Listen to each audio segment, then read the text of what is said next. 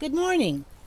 Welcome to worship this Sunday, July 18th, 2021. This is Northminster United Church. We gather to celebrate the goodness of God and all of God's creation. Let us give thanks for this opportunity to be together in this time. We also pause to give thanks and remember that as we worship, work, and play, we do so on Treaty 7 land. As people who worship an incarnate God, we recognize we too are spirits in flesh. We give thanks for the beauty of creation and our place in it. In the East, we give thanks for the continual dawning of each new day. We give thanks for new beginnings made possible by our Creator. To the South, we give thanks to the light of day. The sun makes life possible on earth. We give thanks for the gifts God has given to us. The West is the place of the setting sun. We give thanks for patterns letting go. And to the North, we give thanks for the night time with its beauty of stars and moon. May we find our times of rest and ease. And with Christ at the center of our faithful living, we seek to discover the core of our own call from God.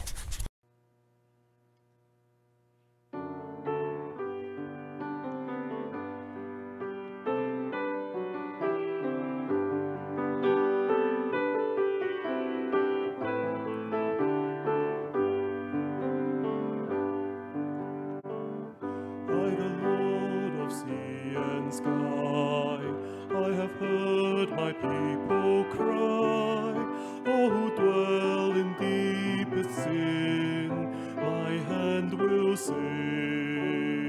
I who made the stars of night, I will make their darkness bright. Who will bear my light to them? Whom shall I send?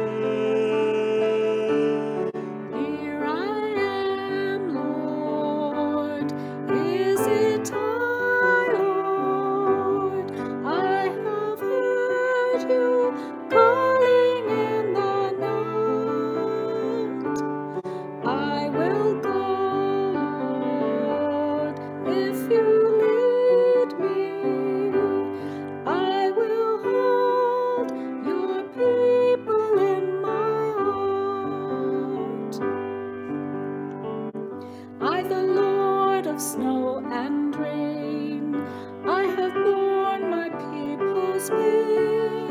I have wept for love of them, they turn away. I will break their hearts of stone, give them hearts for love alone. I will speak my word to them, whom shall I send?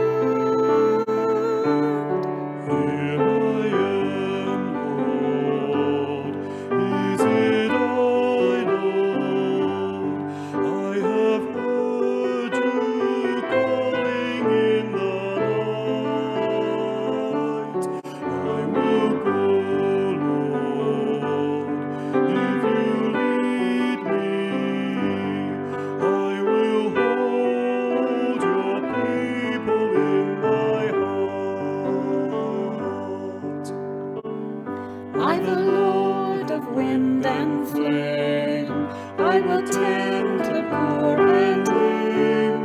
I will set a feast for them, my hand will save. Finest bread I will provide, till their hearts be satisfied. I will give my life to them, whom shall I send?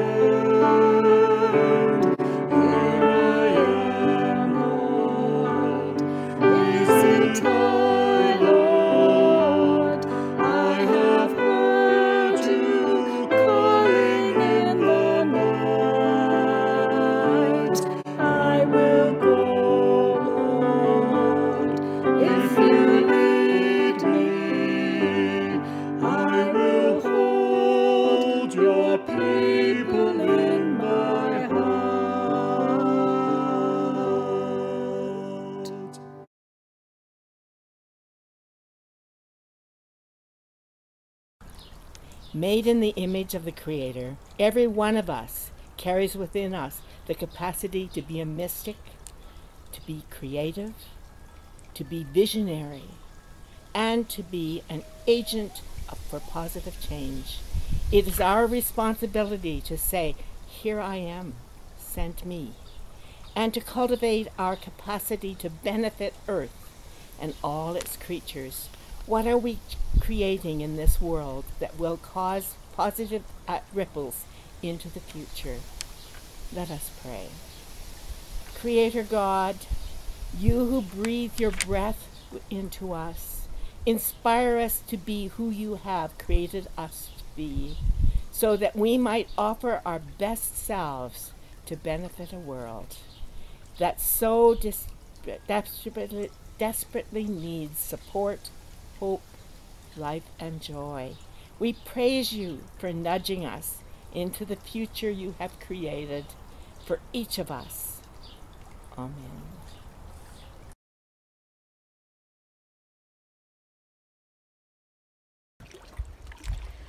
For worship this July 18th, let's share together in a short reading by the author Rumi.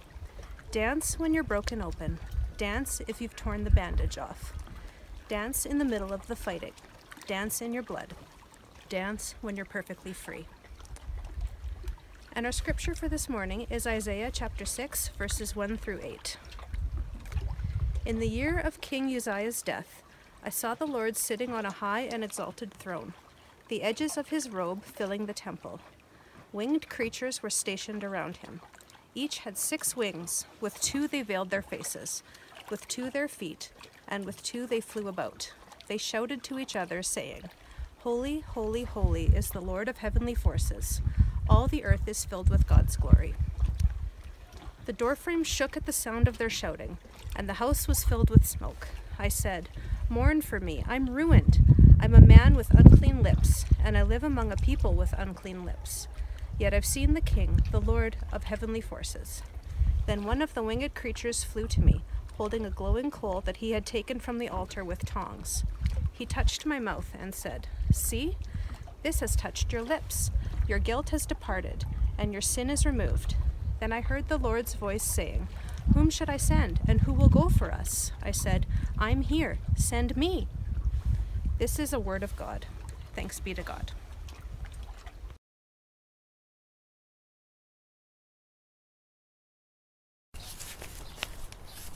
Welcome to our conversation in my garden, Jean. Oh, thank you, Jane. Wonderful to have you here.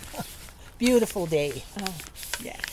You know, as I was gardening the other day, I heard a jet overhead, taking people here and there, work, business, visits, and I thought, oh, that was such a welcome sound because of the pandemic. We haven't heard many big planes going over. And then, it made me think of other things that I have missed during this pandemic. I've missed the sound of our neighbors having a barbecue in their backyard.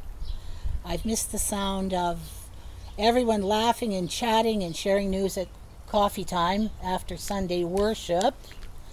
And I've missed going out for breakfast on a Friday and hearing all the sounds in the restaurant and people having a great conversation, getting caught up, from business in the week. And as I thought about that, it made me think of how all of this is connected, And while I was thinking of that, 2 little robins were sitting on the edge of my bird bath, arguing about who's going to dip in first. And the bees were just having a wonderful time in the dahlias. And the scent of the garden was just, this fragrance was so beautiful in the air. And I thought, yes, all of this is connected. I love it in our new United Church Creed when one of the most beautiful parts is, we worship our God who has created and is creating. So it is this evolution, this ongoing creation story. And And God is asking us to be partners in creation and to be stewards of creation. And that led me to think about this series that we're talking about, you know. Matthew Fox, the Episcopalian theologian, he's written some wonderful stuff about creation spirituality and how God is part of all of this.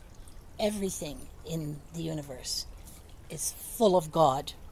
So I love the way he says creation is the original blessing, how we all have to be in this together, listen to each other, and pay attention, I guess, maybe. Yeah. Jean, your listening is encouraging and so amazing to just hear how you listen and what you see. And I just was part of the Chinook Winds Region's Stroll for the Soul, it was called. And it went for a number of days, and each time we would get a new message in the morning, and it would suggest that we go out and take a pause at our doorstep and then step out into nature. And she asked us to look for the beauty that you were looking for.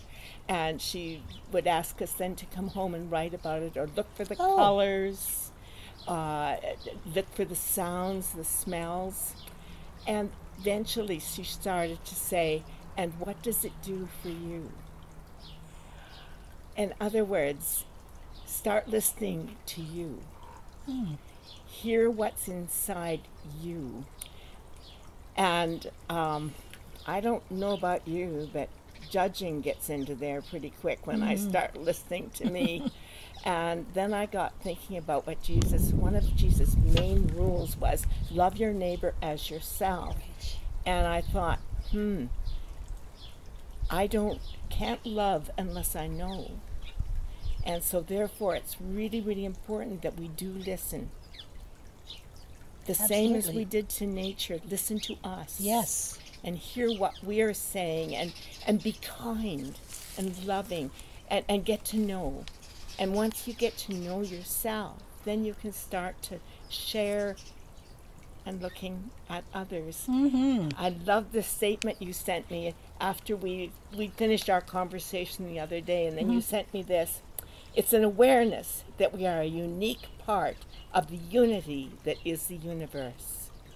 Leads us to greater compassion for ourselves and for all beings. It enables us to see the beauty of all creation and to become more willing and eager to reach out to others with openness. That was a lovely quote, Jean. It's a Thank good you quote. for sharing. Yes, absolutely. Yeah. It's like, Matthew Fox says it's a spiritual vocation, I guess. Would you call it that? Oh, you know? I think so. Yeah. I think so.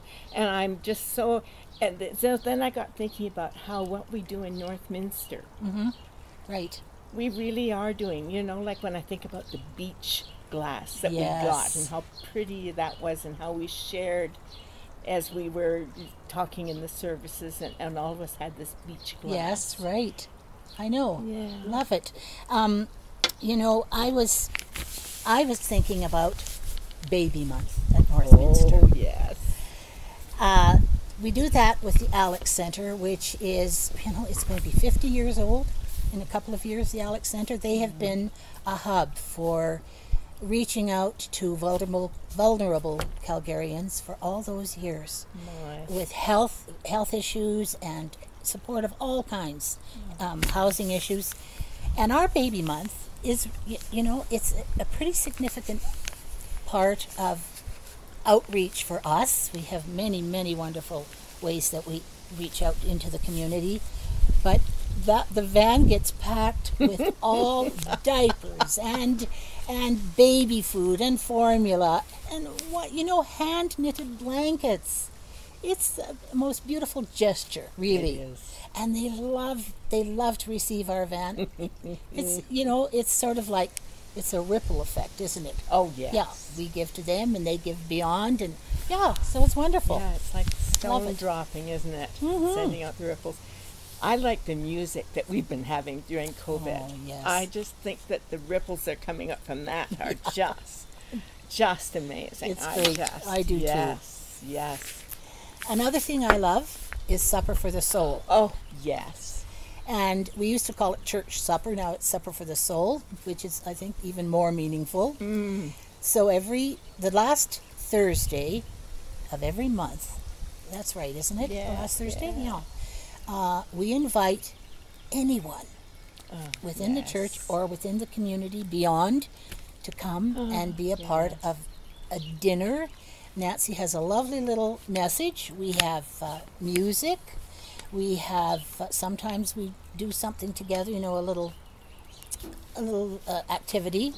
Always enjoyable because that way you can mix with friends. And you know, it's very meaningful for the people who come to this. It's a special time for them. Northminster's doing all right then, you Yeah, think? I think we're doing very well, actually. Yeah, I love it. Anything else, Jean? Oh, there's just too many. I think we can celebrate this church forever. Oh, I do too. Yes, you know what? We need to celebrate the church. Yes. And I love the way Mother Teresa said, "Do small things with great love." That's beautiful, eh? Yeah. Yes. So that's kind of what we're about, what we're trying to do, I think. Yes. Yes. I found a quote here that I'd like to share with you. It's a Vietnamese monk once wrote, "Each of us possesses an extraordinary and unique gift, our way of expressing divinity on earth. When we carry out our daily work with love, with care and mindfulness, we are following the path of truth and peace and justice and bringing peace on earth in a more profound and expansive way that we can imagine." Oh, That's amen. great. Amen.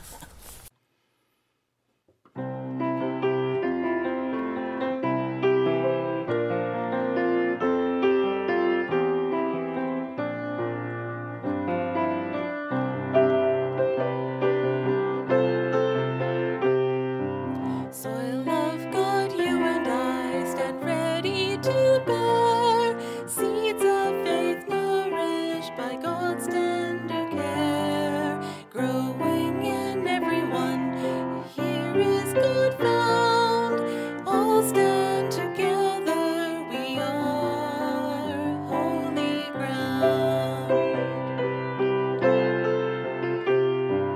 Soil of God, you and I now ready to be part of God's promise for others to see. Open to everyone, for here God is found. All stand together. We are holy ground. Soil of God, you and I now call to rebirth, joining as partners for all of the earth, living in harmony, for here God is found. All stand together, this is holy ground.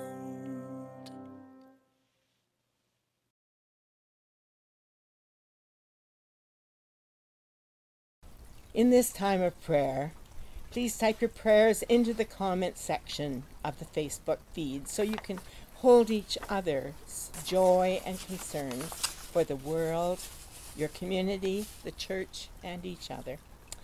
I invite you to make a fist.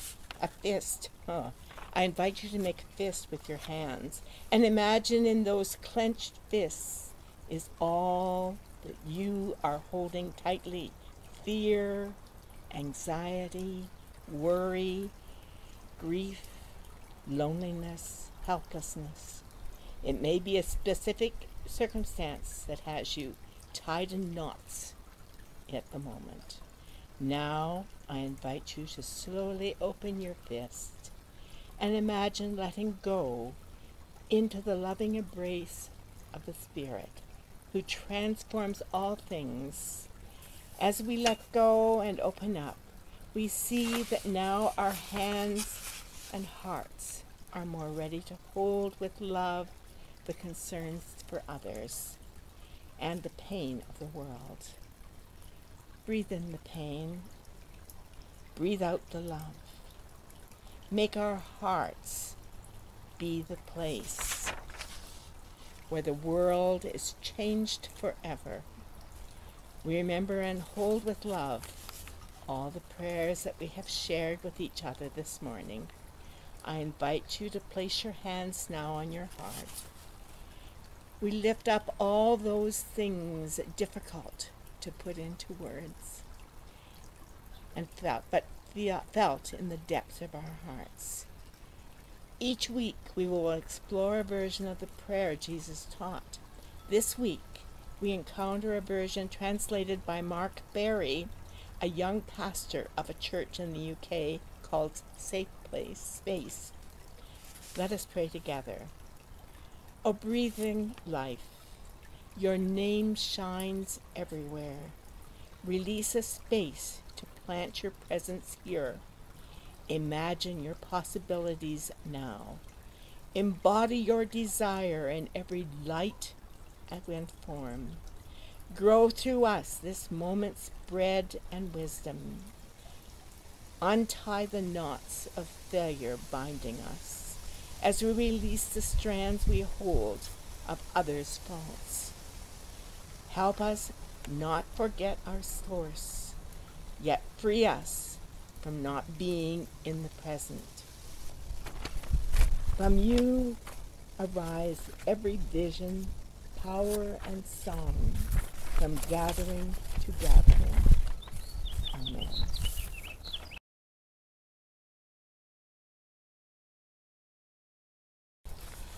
The love and hope Northminster offers the world is a year-round need. Our ministry continues through the summer, and we're already planning for fall. We thank you for your commitment and generosity in making sure our offering reaches the church throughout the summer to cover all of these important needs. Let us pray to bless our offering. God of abundance, we bring the gifts of our lives so that the news of your love may be shared in this world. Receive them as a symbol of all we seek to do and be. Direct us to use these offerings for your glory and the well-being of all. Amen. Coffee continues on Zoom throughout the summer. Good. Drop in for a visit between 11:30 and 12 after church today. And please keep up to date on all our other events and our activities, our opportunities, by reading the weekly email that comes from the office or by following Northminster on social media. Oh, yes. Now for our blessing. This time in our worship leads us out into the world. We pray for movement within our own hearts to embody peace and passion, compassion and power, on behalf of spreading goodness throughout the week. We are not at the mercy of the way it is. We can claim our agency to be fully present and fully alive in the world into which we now go. Amen. Thank you so much for being here today. Oh, it's been so much fun, Jean. Yeah, Thank you. I loved it. We can go out singing. Bye for now.